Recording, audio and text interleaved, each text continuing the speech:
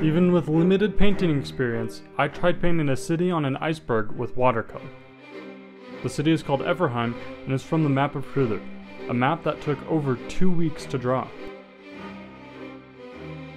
Now, I've actually tried drawing Efferheim by pencil a while ago, but the icebergs ended up looking like rocks and I wasn't satisfied with it, so I decided to paint it instead. If you haven't already, you should go check out the original video after you're done watching this one for more of the lore, but I will give some of it to you now.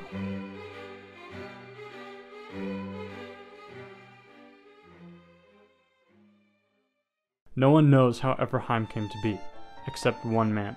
He was the descendant of the builders, and the extraordinary tale of Efferheim has been carefully curated and passed down from generation to generation, and it goes like this. Many tribes had inhabited and dominated the fourth peninsula of Hrúðr. The land was almost entirely gobbled up by 6 different tribes, each of them similar in size, except one. The tribe was called the Efferheim, and it was made up of barely 3 families. The Efferheim inhabited the southern forest of the peninsula, but were eventually forced out by the domineering tribes, herded like animals over the peninsula and up into the foothills of the western mountain range.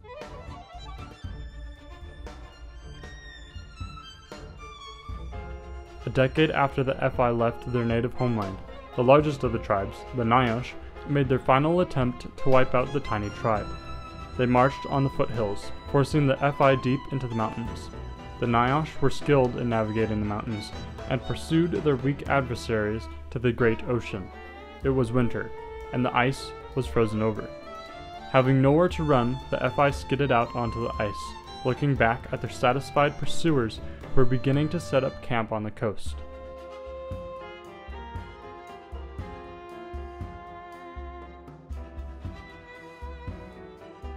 If you want the epic map of Hrúðr, which was made from the help of your comments, check out the first link in the description before Hrúðr leaves my shop for good.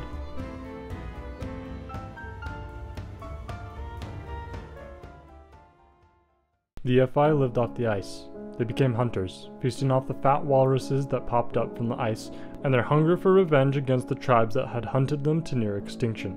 After generations, their fiercest leader, Fostbold Ironhand, arose to the reins with revenge on his mind. It was 7 days after Fostbold took the mantle of chief of the tribe when he began organizing the slim warriors of the Efferheim for battle.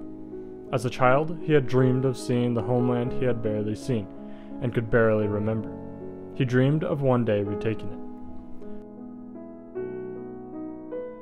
No one had dared make a move over the watchful Nyash who haunted the coast in years. That was the thought on all the warriors' minds as they trudged over the ice from their hiding on the tiny island that had been their home during the summers. Fostbold waited for midnight, then attacked the unsuspecting Nyash. It was pure chaos as the Nyash warriors fled for the mountains, but Fostbold did not follow. His warriors plundered the camp, then hid in the hills, waiting for a party of fresh enemies to come and inspect the camp. When they finally did, the Efferheim once again attacked, overpowering the small force.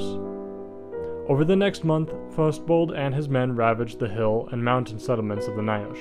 The Efferheim grew in size and power under Fostbold Ironhand, planting themselves as the leading power of the western range.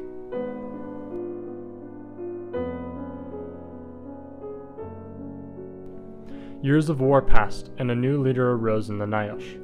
He was called Drabi the Peacemaker. The young leader sent emissaries to the war-hungry Fostbold, asking for a meeting with the now gray-haired man. Fostbold agreed. The day of the meeting came, and Fostbold showed up on top of Mount Gracious with his entire army and arsenal, intending to scare the young prince of the Nyash. Yet the young man came out of his tent unfazed and ready to meet the fierce man called Ironhand. Hours of talk and bargaining passed, then finally, the two men stood and shook hands. There was no longer war in the western range.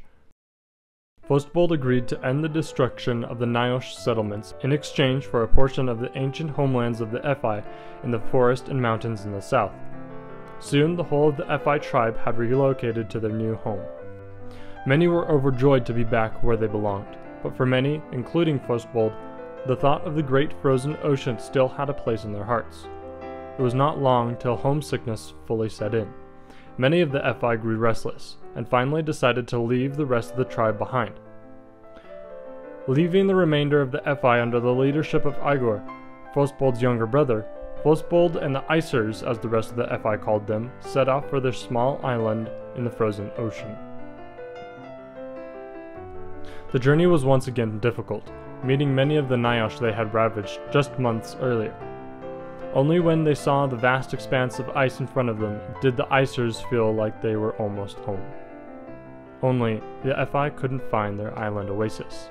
It was gone, and it was almost summer, which meant the ice would melt soon. Fosbold was old and slow, and many of the Effi exhausted from their trek over the ice, so very few of them would be able to even make it back to land in time for the great melt. Then one day a stranger showed up. The Effi welcomed him with open arms, following their old custom to give sojourners part of their meals. In turn, the stranger offered his advice after hearing of their conundrum one evening. "I know a little magic," he said. "I could make some of the ice here unmelting."